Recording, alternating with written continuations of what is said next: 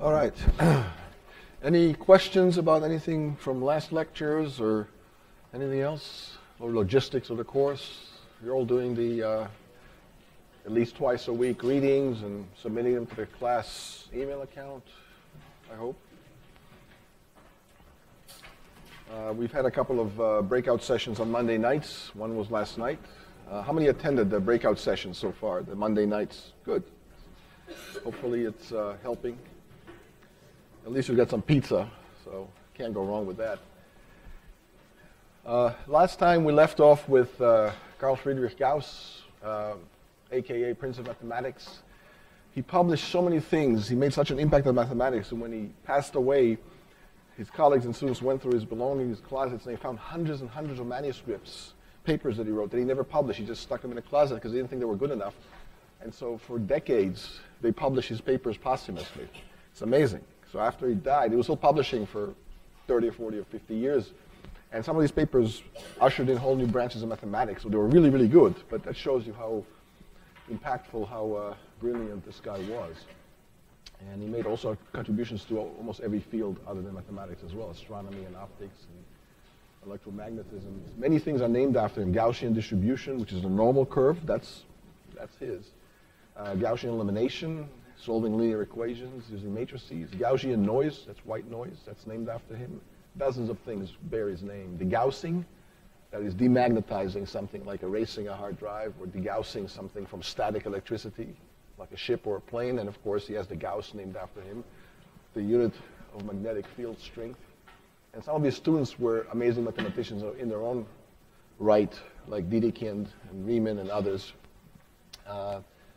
In Germany, he's on the money. In fact, the Gaussian distribution is on the money too, with the equation, which is kind of amazing. I always love it when you have real equations, real math on currency bills, as opposed to more mundane stuff like politicians. And so this is the normal curve. Of course, later they switched to euros, but before that, the money was more interesting there. And he gets a lot of credit for his discoveries, and a lot of things are built on top of his work. He has this huge impact crater on the moon named after him. He appears on stamps. A later contemporary of his, Hamilton, very brilliant mathematician, contributed to many fields of mathematics and physics, formulated so-called Hamiltonian mechanics, which generalizes Newtonian mechanics in certain ways, and discovered quaternions. Quaternions are a generalization of the complex numbers, just like complex numbers are a generalization of the reals. So the reals, any point on the number line has a real number associated with it, like pi or e or 2 or -1. But now we had later on introduced the imaginary unit I, which is the square root of -1, so we had a plus bi, imaginary numbers. Well, he generalized that even more. So in his system, there's I and j and k as well. We'll talk about that more in a second. And many other things, Hamiltonian paths and graphs, which are cycles that visit every node once. They're hard to find. It's an NP-complete problem. He also ushered in quantum theory and vector algebra and did some work on relativity as well, or precursor to relativity, I should say, upon which Einstein has built his own theory of relativity on. And here's the multiplication table of the quaternion. So we've got I, the square root of -1, and also minus I. That's a multiplication table, products. And also you have j and k are not the same as I, although their squares are all -1. So you have -1 going down the diagonal. So I squared is -1, so is j squared, so is k squared. But they're not the same as each other. And multiplication here is not commutative, interestingly enough. And legend has it he discovered this type of algebra or number system while walking under some bridge here. So the bridge has this inscription on it commemorating that moment. And quaternions are not just some hypothetical abstract thing. They're used very heavily in very practical scenarios like graphics. So when you play video games, if you play a video game that has any kind of graphics, you should thank this guy, because the graphics rely heavily on quaternions, which are generalization of the imaginary numbers. So multiplication is not commutative again. So I times j is equal to k, but j times I is equal to minus k. And it's, it took us a long time to discover this system, and he discovered it. So We already mentioned it's not associative, right? And there's octonions, which even generalize the quaternions. So now instead of A plus BI plus CJ plus DK, now there's eight different units, which are all the square root of -1, but not equal to each other. And so people then jumped on this generalization of Hamilton and kept generalizing it even more. And here's a multiplication table for the octonions. There's 8 of them now. Here's the I that we know and love, but these are all the others. Right? And this is, again, used in general relativity theory, general relativity, and quantum logic, and many other places. So it's not nothing. It's very, very practical. It's useful. And there's a famous physicist who said about all this, the real numbers are the dependable breadwinner of the family. You know, we know them, we love them, we use them all the time. But then there's a complex number, a slightly flashier, but still respectable younger brother of the reals. They're not ordered. You can't order complex numbers like you can the real. But they're algebraically complete. You know, a complex times a complex is still a complex. Raise them to power, you still get complex numbers. The quaternion, however, they're not commutative. They're the eccentric cousin who's shunned at the important family gatherings. But the octonions are the crazy old uncle nobody lets out of the attic because they're not even associative. So they get weirder and weirder. And there's even one beyond that called the sedentians. This one is not even alternative. So you lose first commutativity, then you lose associativity, then you lose alternativity, which means that x times y associated this way is not the same as x times y. They're not generally the same. So even that property, it's a weak version of associativity. Even that's lost. Here's the full multiplication table for sedentians, 16 by 16. And this, now we're not calling them I, J, K, because it's not enough letters. We just call them E1 through E15, you know, and then the first is just 1. So here are, again, the landscape of the numbers that we know and love. There's Boolean numbers, just 0 and 1, prime numbers, natural numbers, and these are denoted by these capital case letters. And the integers, the z, the rationals, q for quotient, that's why it's q. So these are things like 2/9 and 1/2 and 5/6 and so on. And the greens are examples. So now we have the algebraic numbers like square root of 2 and other numbers like that, which are not roots of polynomials. And they're not the complete irrational set because some numbers like pi and e are not even algebraic. They're not even roots of polynomials. They're something else. They're still real numbers. But this is a Venn diagram, by the way, set containment. And these are all proper sets. Right? No two of these sets are the same. So here are the real numbers encompassing all of that. And up to Hamilton's time, we thought that's all there is. Reals, maybe a little bit before him, because later we discovered the complex numbers, like 7 plus 3i, for example. And then we thought that's all there is, and Hamilton showed us that there's something beyond that, the quaternions, and then very quickly people came up with octonions, sedentians, which we just saw in the previous slides. And these are more and more general number systems. Each one subsumes all the other. Just like a real is a special case of a complex where I is equal to 0, right? A complex is a special case of an octonion where the j and the k are 0 terms. And sedentian is even more generalization, even bigger generalization of the complex where all the terms are 0 except the first 2 and so on. And there's stuff beyond that. So just an example, this number is called surreal numbers, which are generalizations of the reals, but not necessarily generalization of the complexes. So the Venn diagram kind of breaks sideways like that. I'll try to explain to you what a surreal number is. I'll take a deep breath first because it's a little bit tricky if you've never seen them before. So first of all, let's talk about reals as Dedekind cuts. So you can think about, and by the way, every number system here builds upon the previous one. So for example, the integers are the naturals union with all the negatives of the natural. So you can define integers in terms of natural. And integers, these are natural or negative of a natural. A rational is any two integers divided up as a quotient. So each one builds on the previous one. So a real number can be thought of in terms of rationals as two sets of rationals. Think about pi. Take all the rationals less than pi, put them in one set. Take all the rationals greater than pi, put them in a second set. These two sets together represent uniquely the number pi. Because everything in one set is strictly less, everything in one set is strictly more, and they're all there. All the rationals are there in one of the two sets, and they're disjoint. And together they sandwich pi right in between them. How many get this? So I defined a real number strictly in terms of rationals. So I'm building up from smaller types, larger and more complex types, as we always do in math and in computer science. So that's called Didactic cut. A Didactic cut is when you chop up the set of rational numbers into two subsets that together they uniquely sandwich a real number between them, and now you can define all the reals using these cuts. Okay, how many get that? Okay, here's the leap. To define some real numbers, you do the same thing with a cut, except you remove the restriction that everything on the left is strictly less than everything on the right of the cut. You can intermix them. You take some subset like this and make a cut that's arbitrarily weird. Now you got a surreal number. It's a little hard to wrap your mind about all the implications of what I just said, but if you look at the wiki page for extra credit, you're going to learn a lot. And surprise all your friends at the next cocktail party with your geeky knowledge. Because most people never heard about this. And it's not terrible not to hear about this, it's just a shame. It's like, you went all your life knowing that there's real numbers, but never heard about the complex numbers, or square root of -1 being I, or something like that. Or worse, maybe you went all through your life thinking the rationals are all there is, and never heard about the reals. It's just a shame, and it's disempowering. So now you know. Question?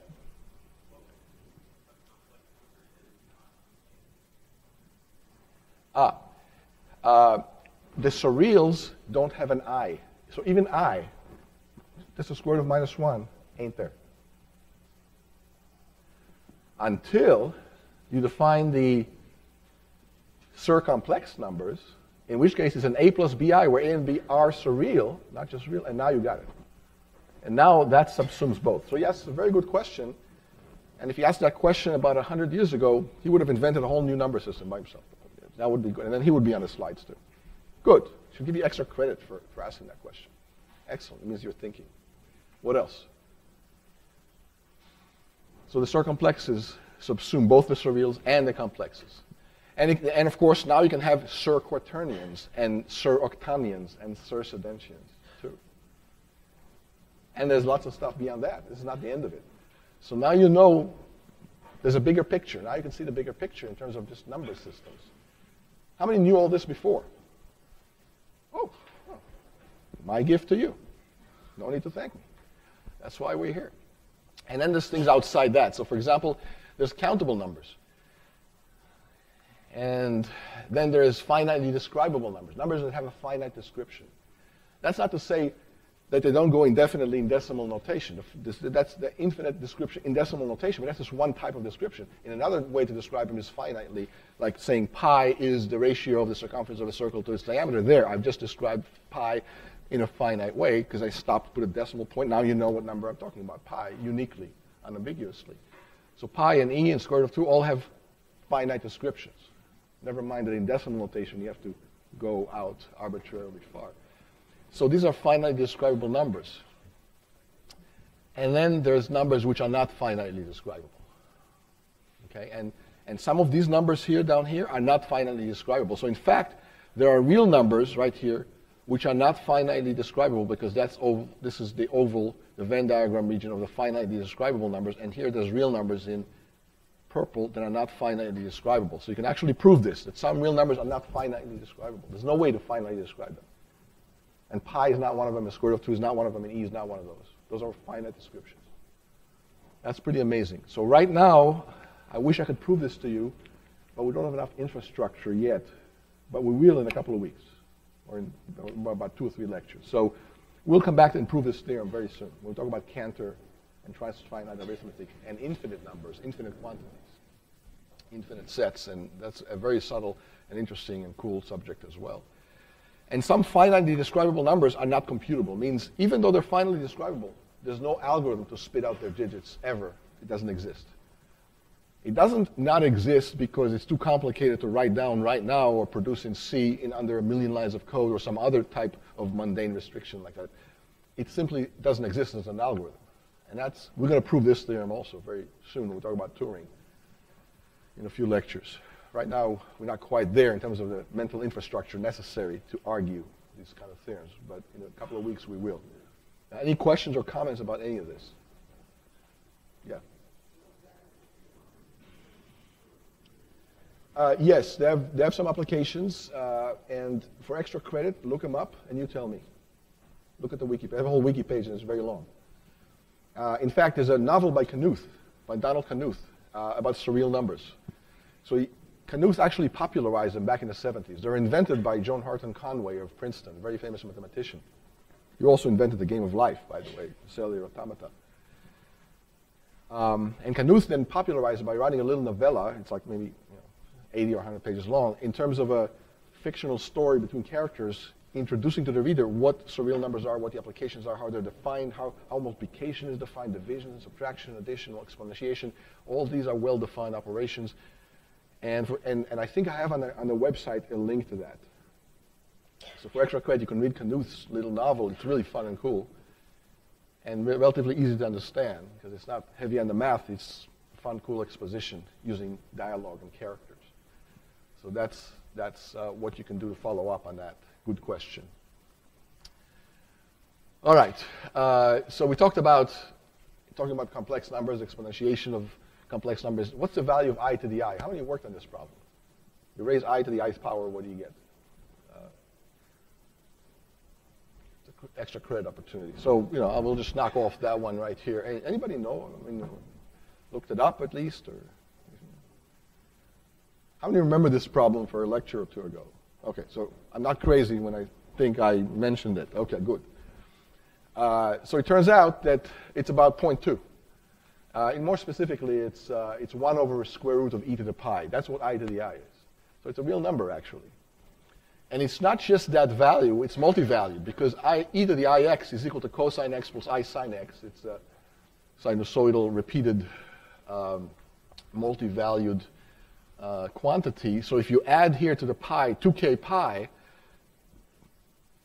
you're basically making more and more complete cycles around the unit circle, and the sine and cosine don't change every 2 pi period. The values are the same with sine and cosine. So I to the I is really a lot of values. It's not just one. It's all of these. This is just the principal one where k is 0. Is it strange for an exponentiation to have more than one answer? How many think it's odd or haven't seen that before? How many have seen it before? When? When does an exponentiation have more than one answer? Give me an example.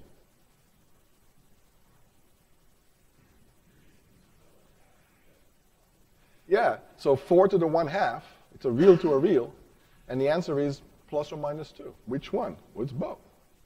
Plus 2 does the job, minus 2 does the job too. They're both square root of 4. So it's not strange. Except that this one has more than 2 answers. It has an infinity of answers. That's okay. It happens. All right. George Boole, early 1800s, mid 1800s, was a philosopher, mathematician, invented basically what we now call Boolean logic, named after him.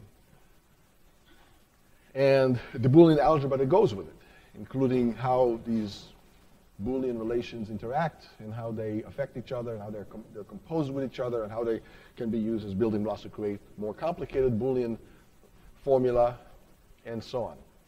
And he wrote a treatise called Investigation into the Laws of Thought, where he presented all this very systematically about 150 years ago. It wasn't that long ago. Of course, today all computers are based on this. They're all based on Boolean logic, where there's only 2 values. He's the first guy that said, to have a useful algebra, you don't need an infinity of values like the integers or the reals or the rationals. You can have just 2 values and still do very useful math with just 2 quantities, and that's it. He's the first guy in history that said that. It's brilliant. And now all computers are based on this. Computers just use internally 2 values, on or off, yes or no, true or false, 0 or 1. It's Boolean, named after him. What's another advantage of having computers based on Boolean logic other than it just simplifies stuff, because there's only 2 things you have to worry about, 0 and 1. What's another more even practical, useful advantage to having just 2 quantities instead of 17 or 1,000? Because computers used to be analog.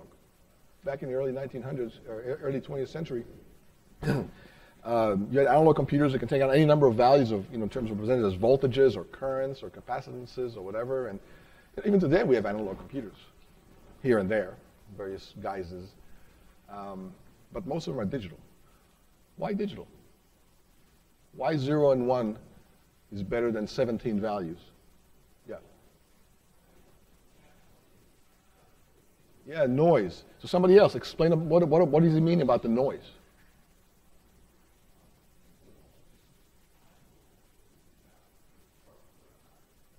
Yeah. So any kind of small noise that gets injected into a 0-1 situation will slightly alter the 0 to something above 0, or slightly lower the 1 to something below 1, or a little higher than 1 even. But it'll be very obvious that this happened, because it'll still be close to either 0 or 1. You need a heck of a lot of noise to make a 1 a 0 or a 0 a 1, because it has to go all the way across the spectrum of two extreme values. So it's almost you get automatic noise cancellation or noise detection or noise correction, error correction. So the circuits become more resilient, more robust, more error correction capable, and less resilient to noise and electrical disturbances and gamma rays hitting it and thermal fluctuations and that kind of thing. They become much more robust, and that's why our computers are so reliable. Think about it. There's trillions of things that happen in any given minute on your computer, billions of things per second, and it rarely makes an error. I mean, usually the errors are your errors. You type in something wrong, or that doesn't count. It doesn't make errors by itself, and that's because of this phenomenon. It's noise cancellation, because it's only 0 and 1. If the computer used internally 1,000 different values representing, every time one of those jittered a little bit, it'll be equal to another value, and you couldn't tell the difference. And you couldn't do anything to correct it. And these errors will propagate and cascade and run out of control on you. And computers won't be very reliable. All because of this guy. So we owe him a lot. And he influenced everybody that came after him, including Shannon and De Morgan and all the others, and Turing himself. Right? So it's hard to overestimate, the impact of his work. Your mileage may vary on some of these cartoons. Binary Sudoku, not that interesting, but. So De Morgan was one of his contemporaries, and he took Boole's ideas and ran with them even further. He developed mathematical induction, the thing I told you not to use, but also logic on top of that, and manipulation, and De Morgan's law is named after him. What's De Morgan's law? In one sentence, what is De Morgan's law?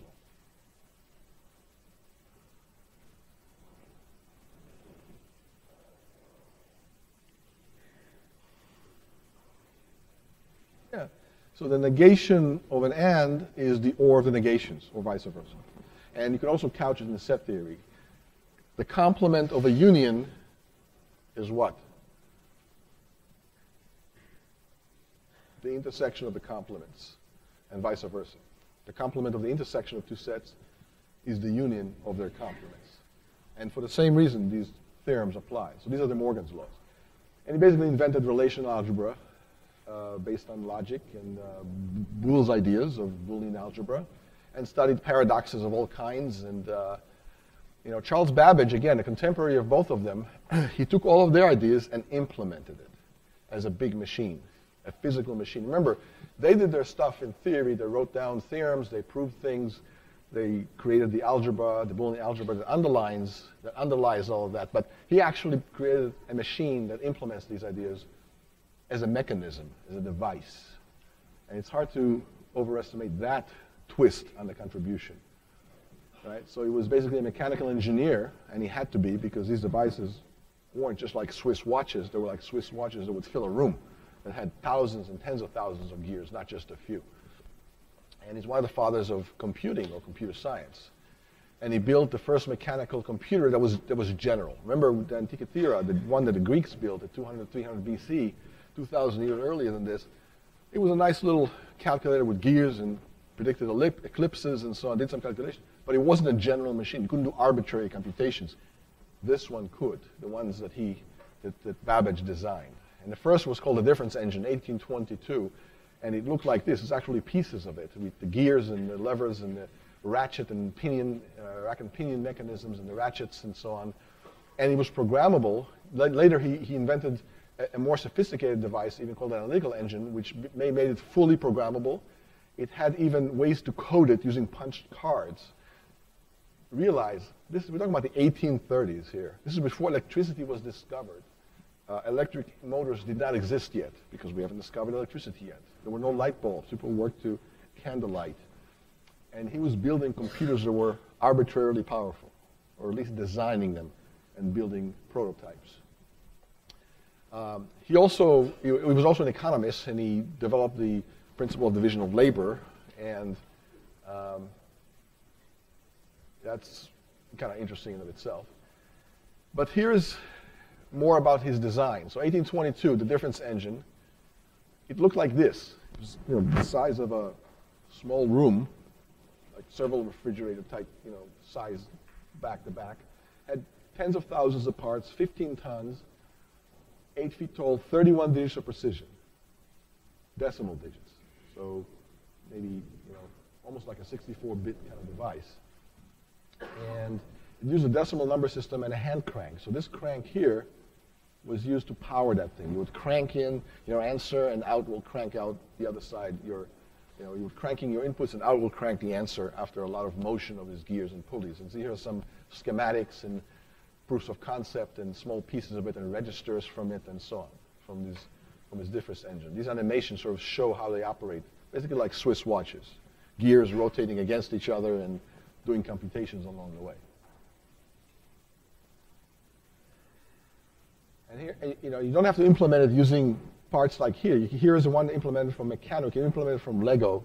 You can implement it any way you want, right? When we get to the discussing universality of computation, you'll see that there's lots and lots of ways to implement computers. In fact, you can implement computers using chemicals and proteins. Anybody can give me an example of a computer that's based on chemicals and proteins? That's pretty sophisticated, actually. We are. Look in the mirror, you'll see a pretty good one. So there's lots and lots of ways to implement computers. It doesn't have to be gears and pulleys. It doesn't have to be metal or silicon. It can be goo, proteins, organic compounds, and everything in between. We'll talk more about that at great length some future lecture. So here's this analytical engine, or at least pieces of it. This one was Turing complete. It can do any arbitrary computation that you want. It was fully programmable. It had a CPU.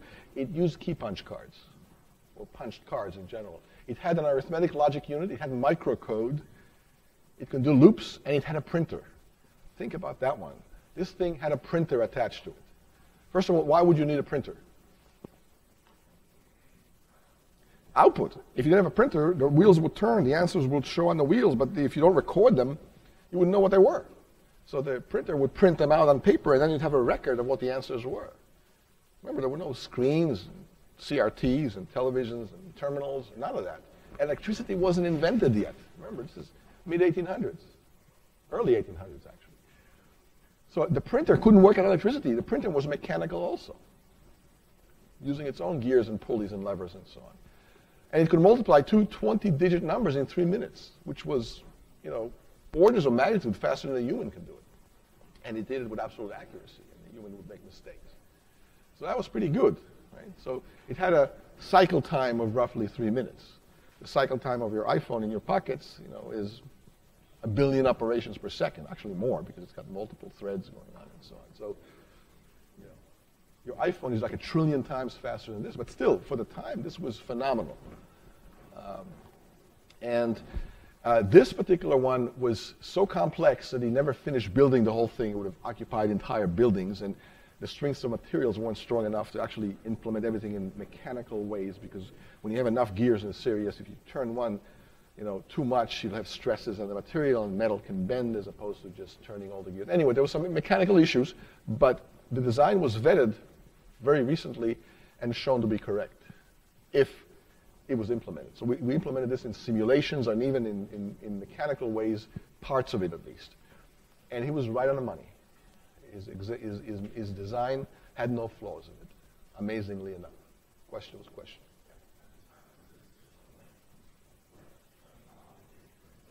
Years. Yeah.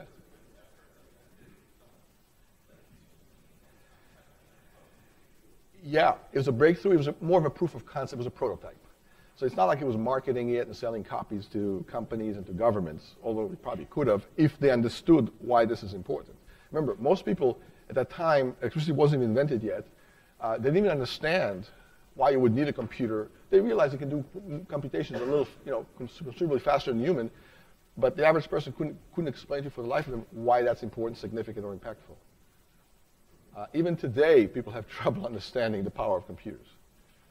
They think it's just another device. It's not another device. It's the last device we'll ever have to build once it becomes artificially intelligent, because it'll start building its successors. It's an extremely general thing, different than any other device. Also, it's universal, right? So, carpenters don't need a telescope, and doctors, don't need a particle accelerator, and plumbers don't need a microscope. But all these people need computers every hour of every day of their lives. Think about that. Computers are the universal cross-cutting device that everybody needs. You all have ones on your desk or in your pockets, no exception. Some of them have several on you at all times. Right? And this is the guy who built the first general one and showed that it's even possible. Before that, we didn't even know it was possible. Right? And here are some more models and prototypes and pieces of it and so on. All mechanical, beautifully designed in the early 1800s. And here's the printer, the mechanical printer that he designed too. And here's an example of its output. All working mechanically. No motors, no electricity. Still works flawlessly. So basically, it's amazing what you can do with mechanical means only. And he just mastered that art. So he gets a huge moon crater named after him. And even today, there is the Babbage Institute that still examines and researches all of his contributions. We're still not completely wrapping our heads around everything he did, because we're still discovering new things that he did that were more obscure and less obvious. And there's a whole line of researchers that still investigates his stuff and archives his papers and the impact of his papers on others. Which brings us to Countess Ada Lovelace. She was the daughter of Lord Byron, the famous poet and playwright. But De Morgan tutored her in math and logic, and she wrote the first computer program ever in human history for his device that he was building as a model. And so she's essentially the world's first programmer. And this is, again, early 1800s, 1820s, 1830s. And she saw the huge potential of computers, one of the very first ones.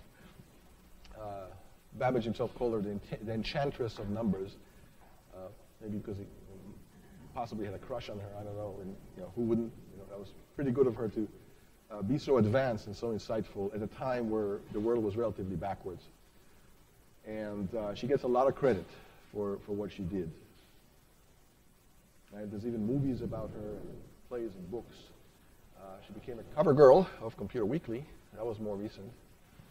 And lots and lots of books on her contributions and the importance of her insights. Right? So there's even the Lovelace Medal that is awarded every year to people. And Tim Berners-Lee, the inventor of the web back in the late 80s, early 90s, got the Lovelace Medal for his contribution, which because of him we have a web and websites and web browsers. And so that's pretty good. So let me show you what she said specifically.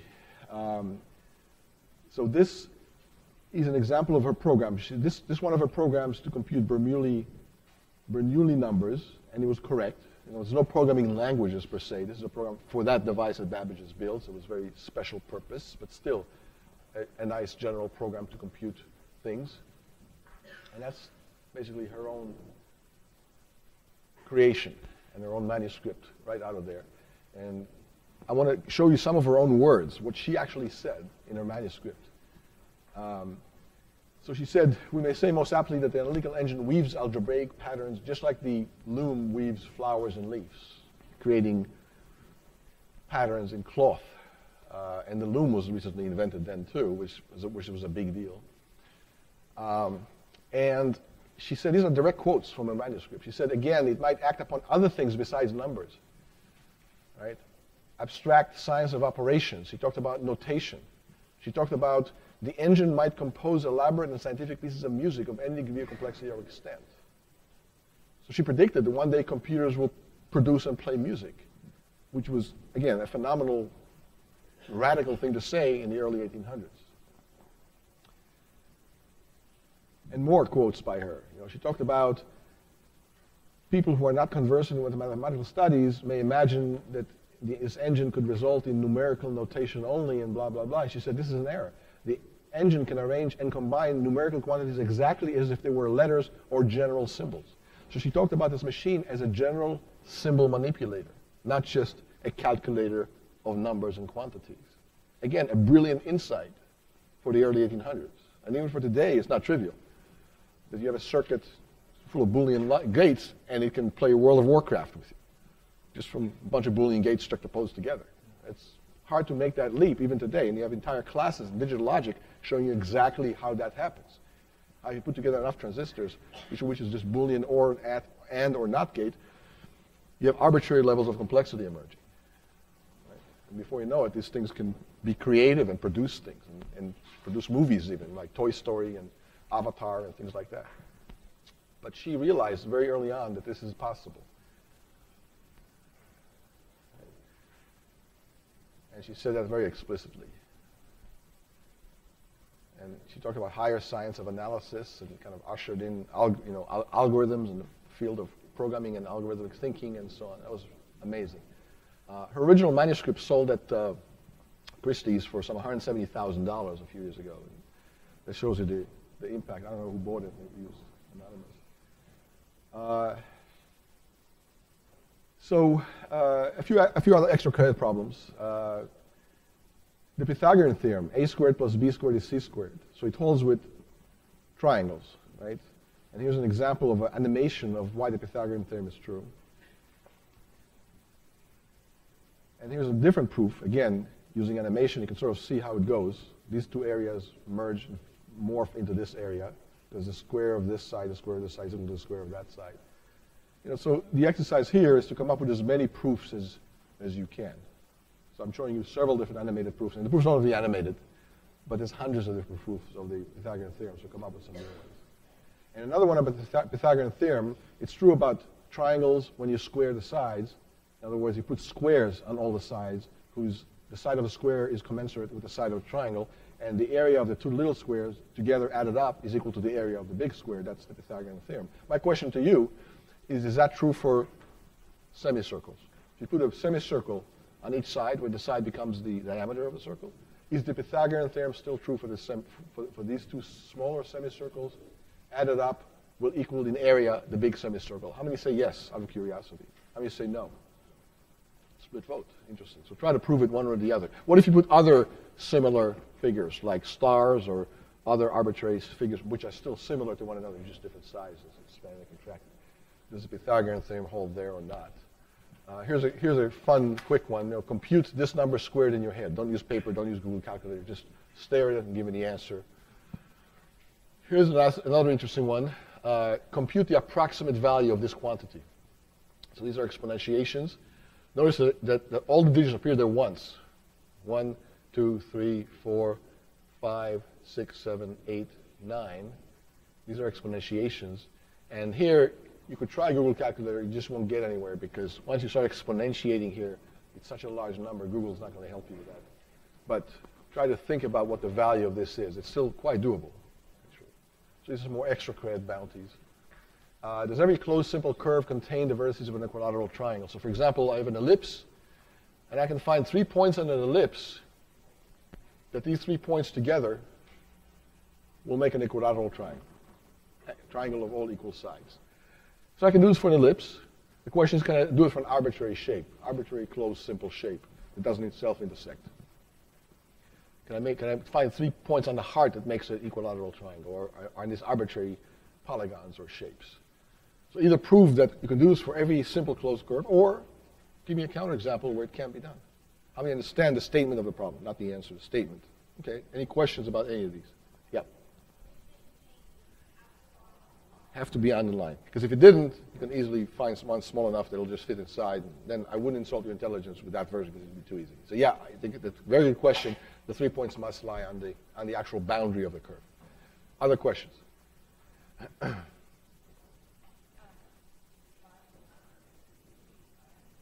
No, and very good question. No, it doesn't. Some of the triangle will be outside the curve. So for example, here, one point could be here, another here, another here. And this area here that's external to the curve can still be inside the triangle. That's okay.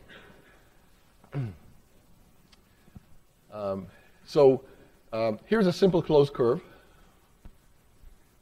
And of course, if you can prove it in general, it'll be true for this too. There's a triangle there. But the simple closed curve looks like something. It's not arbitrary. What does it look like? How many have actually seen the original painting? Where is it? The Louvre, yeah. So Da Vinci. So simple closed curves could be arbitrarily complex and interesting and beautiful and aesthetic. And again, they don't self-intersect. And you can draw them without lifting your pen off the paper. And the question is, how would you produce this algorithmically? If I give you a picture, an image, a photograph, can you come up with a piece of code, an algorithm, program, that would produce from that image a simple closed curve that resembles the original image? Think about algorithmically how that would happen. Here's another cool one. Where does this one appear? Sistine Chapel, right? Who's the artist? Michelangelo. So how do you take an arbitrary image and algorithmically transform it to a simple closed curve? So this could be a cool project for extra credit. You don't have to do this, but if you do this, you'll learn a lot of good stuff. You'll be able to amaze your friends with the images you produce. You can produce one for your loved ones or parents or whoever that makes a great Christmas gift once you put it on the poster. And they'll know that you didn't get it on eBay because it's customized to them. It looks like them, right? So very nice gift. Who's the artist here? Andy Warhol. Yeah, I mean, it's also a tomato soup can from Campbell's, but still. And you might ask, things like a given point inside. If I put a point somewhere, is it inside or outside the curve? Because the curve has an interior and has an exterior, just like a circle, except that's much more complicated than a circle, because it's all convoluted and contorted. So it's hard to tell if a point is internal or external, but think about what an algorithm would be to determine for an arbitrary simple closed curve, and given a point to determine whether it's inside or outside the region determined by the curve. And it becomes easier once you paint the inside with a color. So here I'm painting the inside with red. Now it's much more obvious, because if you have a point here, it's outside, but if I have a point there on the red, it's inside. Because the inside is all painted with a single color. But algorithmically, how will that work? Think about that. So again, the project is to take arbitrary images, somehow algorithmically convert them to simple closed curves that resemble the images. You can even incorporate color into it if you want. It doesn't have to be all black and white. If you use colors, it's even more dramatic because the colors correspond. It looks even more photorealistic at the end. And you're going to learn a lot about algorithms efficiency and traveling salesman tours and heuristics and lots of good stuff. So this project encompasses a lot of things. Again, it's extra credit. If you don't want to do it, it's your choice, but if you do it, you'll learn a lot. I'll be impressed, and you'll be very impressive too when you demo it to your friends and loved ones. Extra bonus. All right, brings us to John Venn. Basically invented modern set theory. Also a logician, a philosopher, and before him, sets were just kind of nebulous things that people talked about intuitively, but he formalized and made the whole thing rigorous. The study of sets and their interactions and their intersections and unions and complements and their study in general. So sets are used almost everywhere. They're as ubiquitous as graphs, but probably even more so. They're used in every field of human endeavor. So we already saw several sets and Venn diagrams, right? So this generalized numbers that we just saw half an hour ago is an example of a Venn diagram where you have set containments of certain number systems containing other number systems, subsume them, proper containments. We already mentioned the Chomsky hierarchy, which is sort of the touchstone image for this whole course. We already talked about regular languages and finite automata a week or two ago, and we'll talk more about these other regions here. But this is one big Venn diagram. It's set containments all the way out, and some are proper, some are not known to be proper, others, contain each other, and so on. So sets occur lots and lots of places. Here's a set Venn diagram that shows you the relation of all the British and United Kingdom regions to one another, including Scotland and Ireland and so on. And you can have arbitrarily convoluted Venn diagrams. Here's a Venn diagram of 4 regions, and all possible regions of mutual intersections are actually represented there as non-empty regions. And you can extend this construction to an arbitrary number of sets. And again, John Venn pioneered all of that. And here's an alternate construction of showing you several different sets and all their possible unions and intersections represented as separate regions. So the number of regions grows very quickly exponentially because that's how many subsets you can have. And you can generalize this to some particular types of shapes and fix the shapes. And there's lots and lots of variations on Venn diagrams. There's rotationally symmetric Venn diagrams, which each region is a complete simple rotation of all the other regions. Otherwise, they're congruent. And it turns out you can do that trick with arbitrarily large number of regions. Here it is for 8 regions, and here it is for 11 regions. Each one of these regions looks like this. This is one of the 11 regions here, all rotated 2 pi over 11 to show you all the possible intersections. And now there's a lot of them. You kind of start to lose track visually, but they're all there. There's something called area proportional Venn diagrams, where the areas of the diagram are proportional to the size of the regions and how many elements they contain. So here's the same diagram as here, except here, regions which have a lot of elements and regions which have few elements have the same size, and that's a bit misleading. Here, it's area proportional, which is much more instructive and illuminating when you look at it visually. Because now you can tell that this region only contains a few elements, and this region contains more elements, this region contains a lot more elements, and their areas are proportional to the number of elements. So it turns out you can do that under many circumstances, and that's a good way to present information and so on and so on. So I'm showing you variations on the Venn diagrams. It's a huge, deep field of study. It's not just simple diagrams that you just seen before in most places. There's symmetric Venn diagrams. There's polygonal or polynomials kind of Venn diagrams where all the regions are square or rectangular. There's ones that are painted on the surface of a more complex manifold than a plane, like a sphere or hypersphere or hyperboloid or other manifolds. And then there's little fun and games with Venn diagrams, the Venn diagram humor. You can actually have jokes that are made up of Venn diagrams. I'm showing you a few here.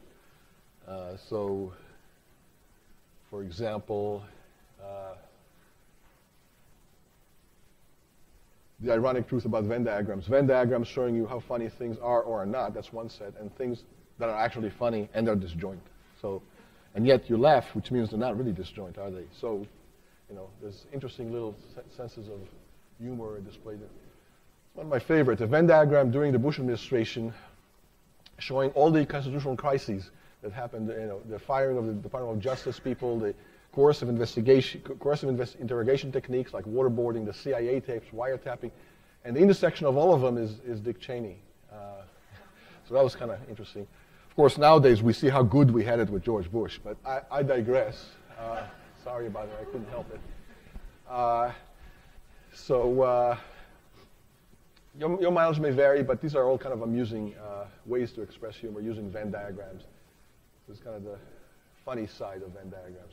All right, Charles Dodgson, also known as Lewis Carroll. So he was a mathematician, he was a serious mathematician, but most of his contributions are known to people in terms of the books that he popularized, that he wrote and became very, very popular. Alice in Wonderland and Through the Looking Glass. And that became so popular that it kind of went viral in the 1800s. And his mathematics were kind of took a back seat almost to his children's books.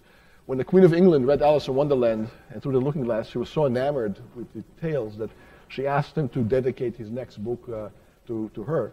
And he agreed, except his next book was a treatise on determinants. So he dedicated that to the Queen, sent her a copy. I'm not sure she appreciated linear algebra as much as she did Alice in Wonderland, but he did what she said, so can't argue with that. He also invented the game of Scrabble, interestingly enough, that most of you have played, and also the game of word ladder. But he profoundly influenced science and math forever because these books, as silly as they may seem on a surface level, were actually very deep treatises about logic and semantics. And I'll show you an example in a second. And kids would read this book and get very intrigued. And so, for example, Through the Looking Glass, the whole book describes a big chess game. And the characters are chess pieces. The Red Queen, the White Knight, and they move around on a big chessboard. And kids, of course, it's hard to expect them to appreciate all that. Even adults, it's not obvious to them either. But if you follow the moves of all the characters around, it's playing a grandmaster level chess game with the characters, among other things, including the funny and cute dialogues and so on. So he gets a lot of credit for turning kids on to math and science and logic, and they got so intrigued that they became scientists, magicians, and mathematicians over the years, just starting out by reading his books and getting kind of sucked into all the intricacies of what went on in those books. And you can read them at several different levels. So here are some of the original etchings from the book. So you got Alice, you got the Dormouse, you got the Dodo, you got Tweedledee and Tweedledum, you got the Walrus and the Carpenter, of course the March Hare, the Mad Hatter. These are all characters directly from his book, right?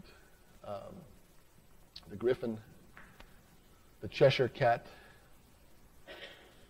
and he goes on and on. So these are just some of the original etchings, and through a looking glass, more iconic characters that we know and love today, and that's where they came from. The Red Queen and the White Knight. Here's the chessboard that looks like a field, but it's really a real chess board if you look at it through the right lens. Tweedledee and Tweedledum. Here's the Walrus and the Carpenter, and Humpty Dumpty with his great fall sitting on the wall. And so that's just some of the characters and icons from his book.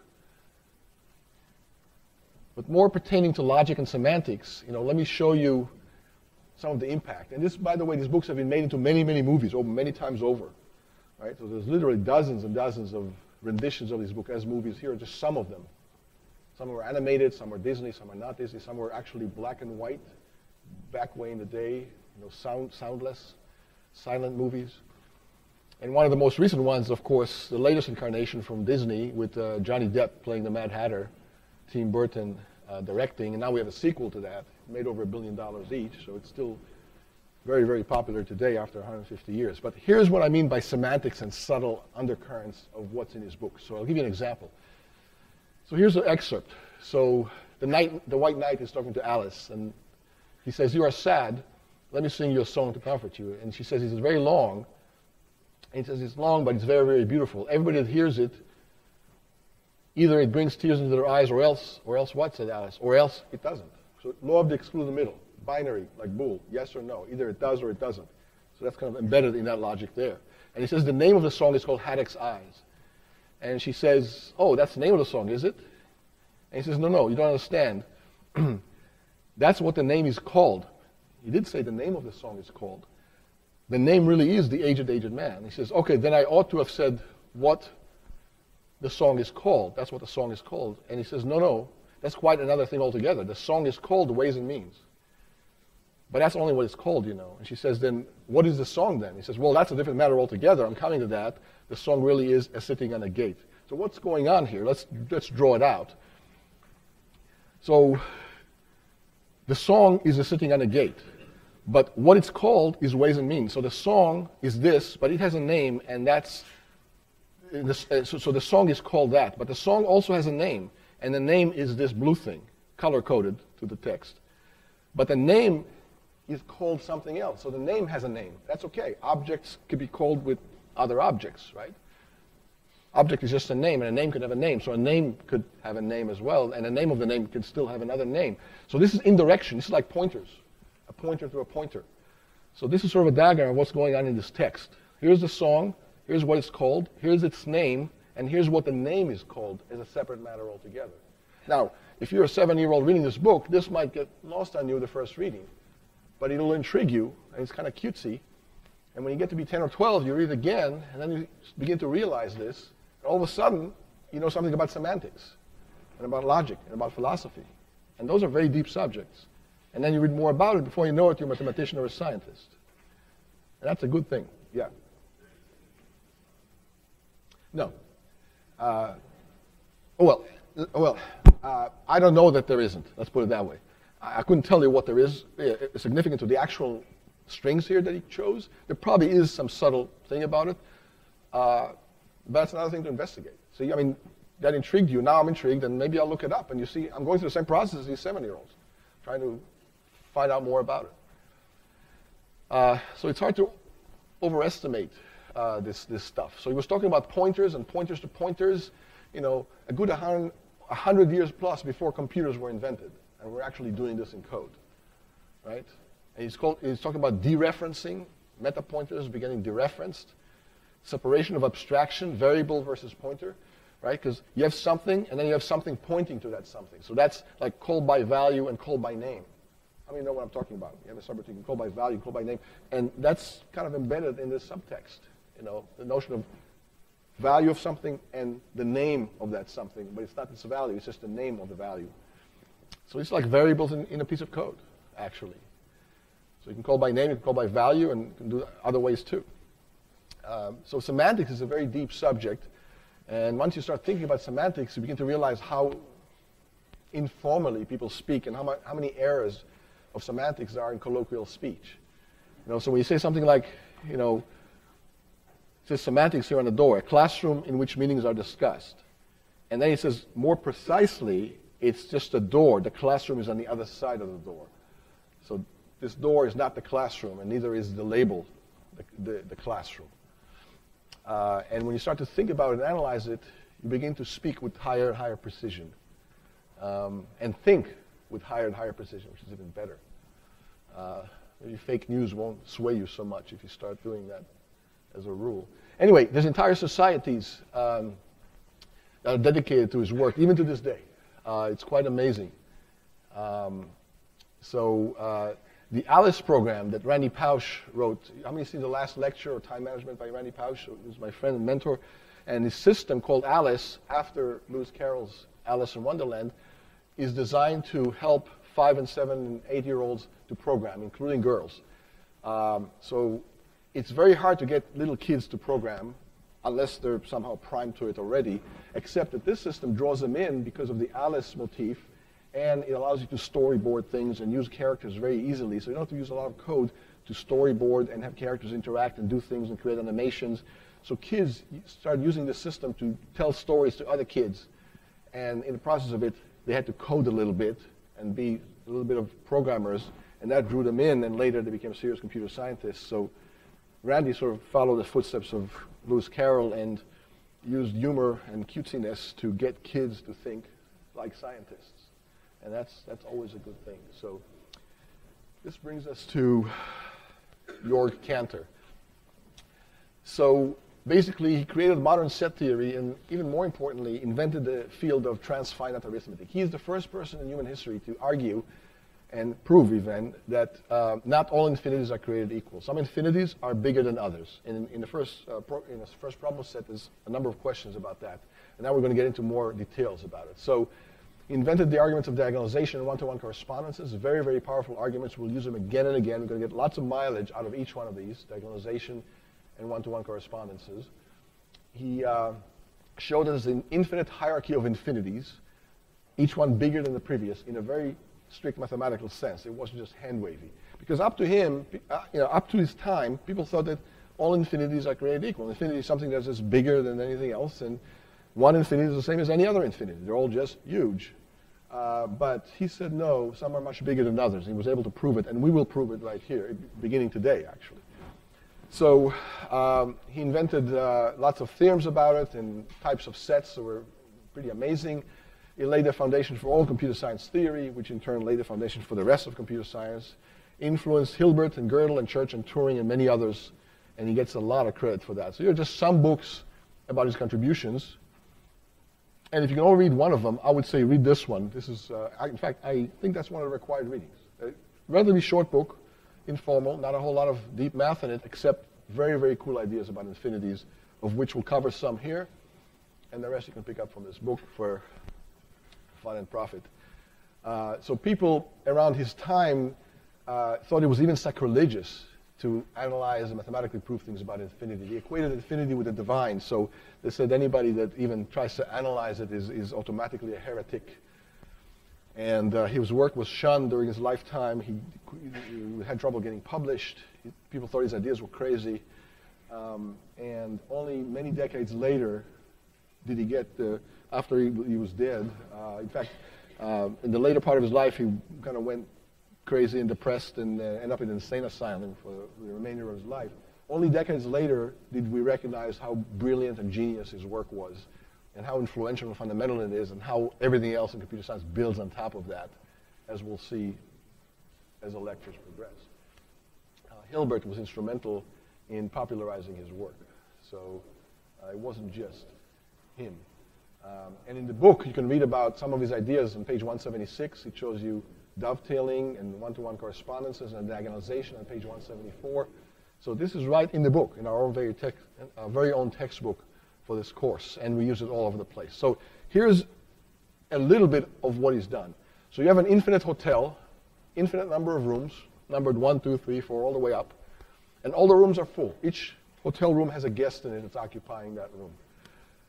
And you have a new guest coming in the lobby that wants a room. You're the hotel manager. What do? How do you accommodate this new guest that comes in the room, that comes into the lobby and wants a room, and all the hotel rooms are full, but there's an infinity of them? What do you do as a hotel manager? Yeah. Yeah, very good. So you move the first guest to the second room, the second guest to the third room, and so on. Everybody moves one down, and that frees up the first room, and the new guest goes into the first room. Everybody's happy. So infinite hotel is really good business, because you can always accommodate more guests, right? You never run out of rooms in some sense. And they can all do this in parallel, so no big deal.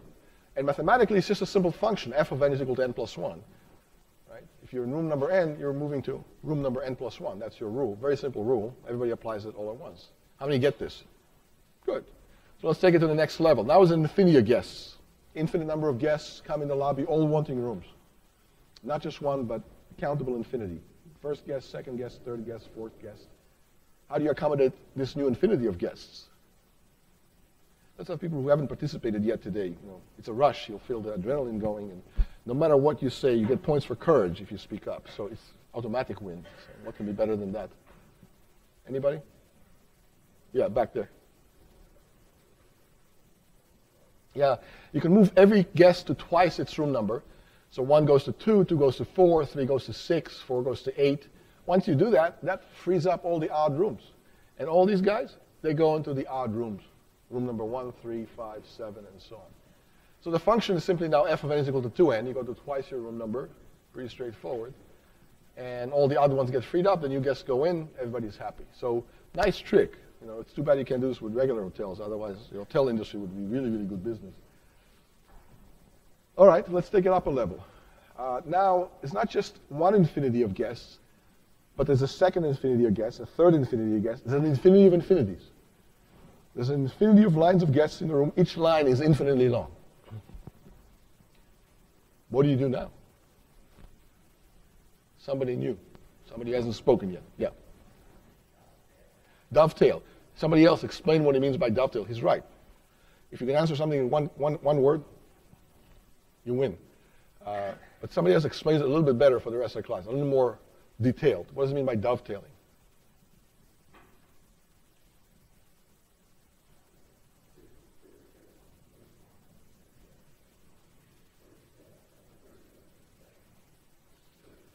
Yeah. So basically, number the guests. This guest gets number 1 maybe. This guest gets number 2, and number 3, and number 4, and number 5, and number 6. So you basically kind of dovetail. You snake around all the lists of all the lines of all the guests. You never go one line down all the way to the end. For two good reasons. One is if you go a number then 1, 2, 3, 4, 5, 6, all the way to the end, you'll run out of numbers, and you'll never have any numbers to number these guys. And by the way, these red numbers are the room numbers. So each one now has a unique integer, and they go to that room. Of course, you have to empty the room first. So all these guests are originally in the rooms. You put them in one more line. So this first line is really all the guests from all the rooms a priori. Now all the rooms are empty. Then you number all the guests like this, 1, 2, 3, 4, 5, 6, 7, 8, 9, 11, 12, 13, 14, 15. And these are the new room numbers. And I won't bother to write a formula for this because it's a little bit complex, a quadratic formula. It's not that bad. I just won't write it. But that's how you accommodate all the guests. And so why don't you number them 1, 2, 3, 4, 5, 6, 7, 8 all the way out? Because you'll run out of numbers. And another even better reason why you don't number the guests from the beginning, 1, 2, 3, 4, 4, all the way to the end of the first line is because what?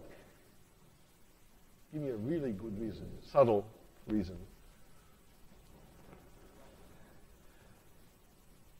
The first line doesn't end. So when I said the end of the first line, what was I talking about?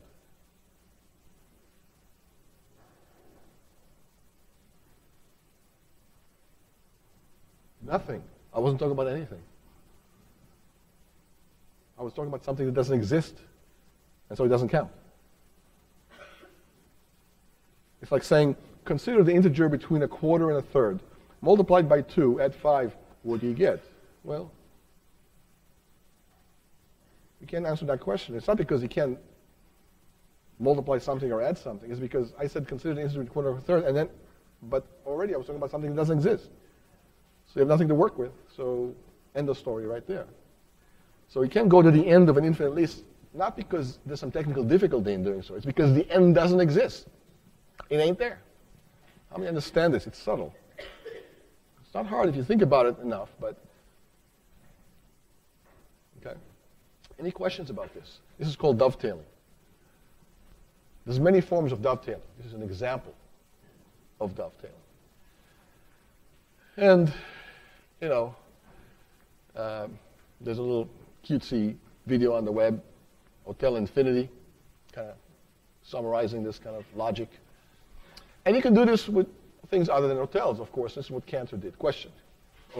Yeah, sorry.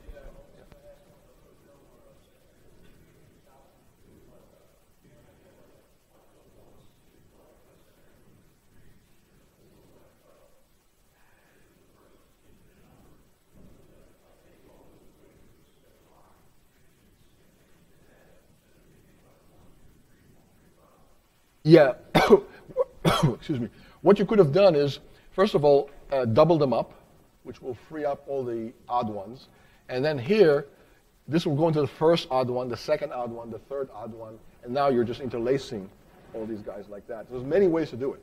I just showed you one way, but you showed another way, and that's correct too, and there's lots of other ways to do it too. It's not unique, kind of a one-to-one correspondence. There's lots of ways to map an infinite set to another infinite set, but as long as it works. Because keep in mind, there's a lot of ways to map an infinite set to another infinite set that don't work, that create collisions of all kinds and create all sorts of issues and things left out of the one-to-one correspondence or the supposed one-to-one correspondence. So there's lots of ways to do it right. Just keep in mind there's lots of ways to do it wrong too. So not everything works, even though lots of things work. Okay, so you know, the natural numbers are a strict subset of the integers. Why? Because natural numbers don't have negatives in them, and integers do. And integers contain all the naturals. So naturals are a strict superset. Excuse me, integers are a strict superset of the naturals, and conversely, naturals are a strict subset of the integers. But they're not the same set, because one has negatives and the other one doesn't. And so the question becomes, is there more of one than the other? And up to Cantor's time, people would say, oh yeah, there's more, because you know, integers contain all the naturals plus a whole bunch more. So that's bigger. And Cantor showed, no, it's not bigger. So one way to show it is very easy. Basically, you take all the integers, the negatives and the positives. The positives are in blue, negatives are in red. And you just rearrange them. And you can rearrange them lots of ways, but here's one way that works. You kind of split them up and put the other ones in the middle. So basically, you interlace them, you zip them up like this. So each number is followed by its negative other than 0, because it's its own negative. And that's still the same as the integers, because they're all there. They're just rearranged a little bit. Blue, white, blue, blue, red, blue, red, blue, red, as opposed to only red and then only blue. Once you do that, you can just number them with natural numbers. 1, 2, 3, 4, 5, 6, 7. And that's a one-to-one correspondence between the integers and the naturals.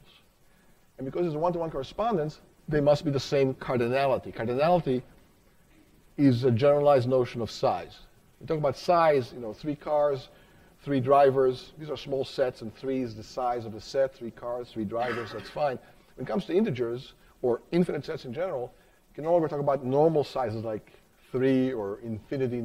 It's a more generalized notion of cardinality, which includes infinities, and also finite sizes as well. So it's a more general way to count or express the magnitude of a set. So now these two sets have the same cardinality because you put them in one-to-one correspondence with one another. Because with finite sets, if you want to know if there's more cars than drivers or more drivers than cars, you say, well, I got 3 cars, 3 drivers, 3 is equal to 3, so same number, so they're the same size set. Drivers, cars, 3 of each. Well, it's all fine and dandy, except when they become infinite. If you have an infinite number of cars, infinite number of drivers, you can no longer say 3 and 3 or Google and Google anymore because it's infinite. So how do you compare the sizes? Well, let's go back to 3 and 3. Another way to represent the same number of cars and drivers, instead of counting and counting and compare the counts, forget counting. Just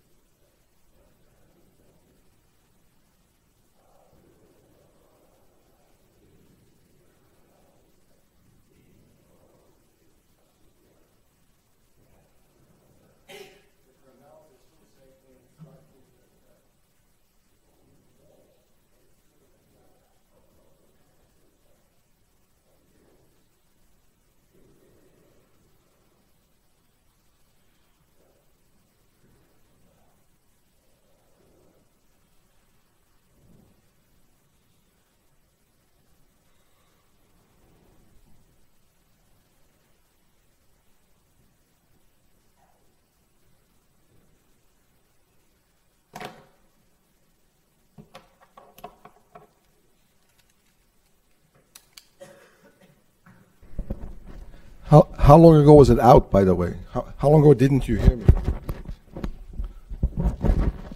Hope it wasn't more than a minute or two. Anyway,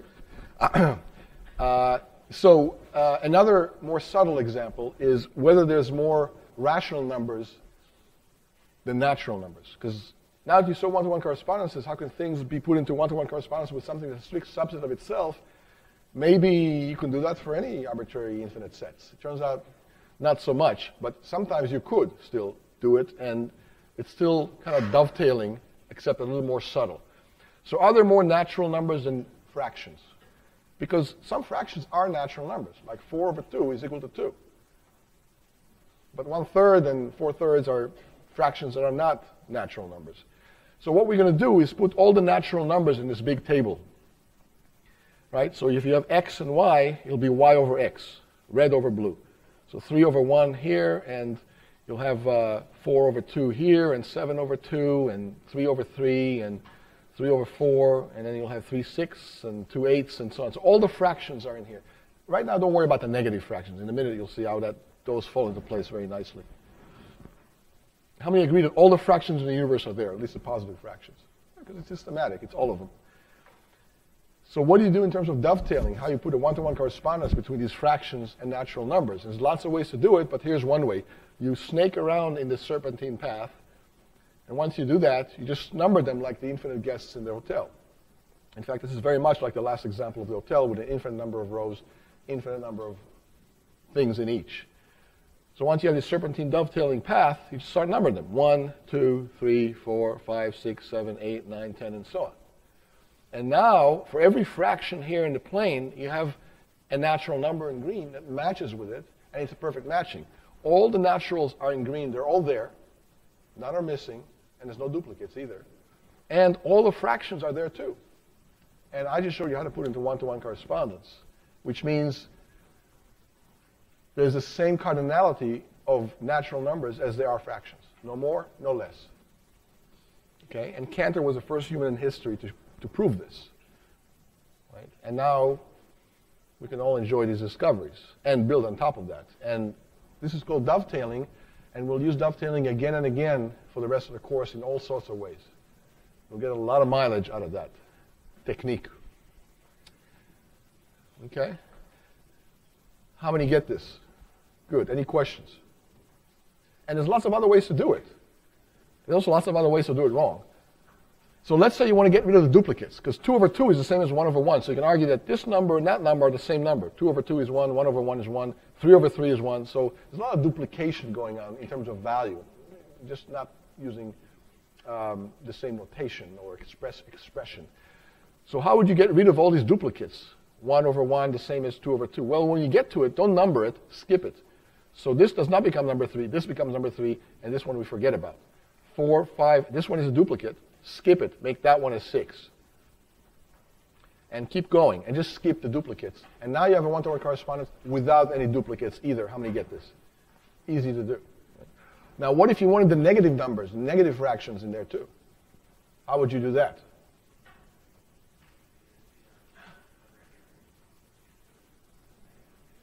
Yeah, take the positives and negatives, interlace them like this, and just renumber the whole thing. End of story, like the Infinite Hotel. So now you can see you can play all sorts of cool tricks and combine these one-to-one correspondences to get new ones. And in the exercises of problem set 1, there's a lot of examples where you have to find one-to-one correspondences between sets and other sets, and it teaches you all sorts of ways to do it. So here, this one avoids duplicates. Okay? Now, why, and you could also do it this way. It didn't have to be this square serpentine path. It could have been just diagonalization, diagonal kind of dovetailing like this. 1, 2, 3, 4, 5, 6. So there's lots and lots of ways to diagonalize, to form one-to-one correspondences. But there's also ways to not do it. So what if you go all the way to the end and number them like this, 1, 2, 3, 4, 5, 6, 7, 8, all the way to the end, and then number this, the next number, and the next number? Why doesn't that work? Because there ain't no end. And so you'll never get to this end, and you'll never get to this beginning, and this will forever remain unnumbered, so you don't have a one-to-one correspondence. It's ill-defined. Okay? We'll keep harping on this next time. Solve problems in set 1 having to do with cardinalities, one-to-one correspondences, dovetailing, and diagonalization. And we'll go deeper into all of that.